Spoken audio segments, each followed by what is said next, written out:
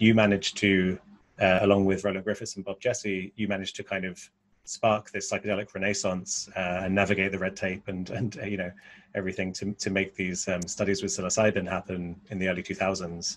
And actually, it was your 2006 paper showing that psilocybin occasions mystical experiences. That was really the key for me turning my attention to psychedelics. So I should thank you for that. But yeah, perhaps you could tell us a bit about that period of research at Hopkins. Yeah, it was really, when Roland and Bob Jesse gets a lot of credit because he was the driving force to try to get psychedelics research started again. And he introduced Roland and me to one another. Even though we both lived in Baltimore, we didn't know one another, And Roland was and still is a very well-established, highly respected professor, full professor, who has worked with many different drugs with FDA approval over his career.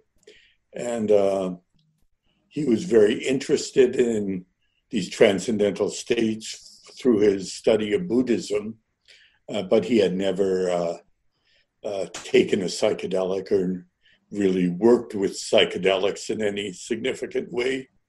And I happened to live in the same city and know how to structure it and do the therapeutic piece to make it safe and potentially effective. And it's now over 20 years. We're a great team.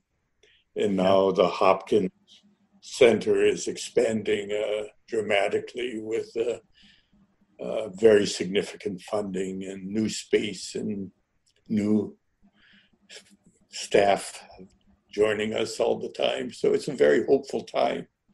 Right. Just as at Imperial College in London, we both have centers. You spell it CENTRE. We spell it CENTER. But we're both doing wonderful things. Yeah, absolutely. Yeah.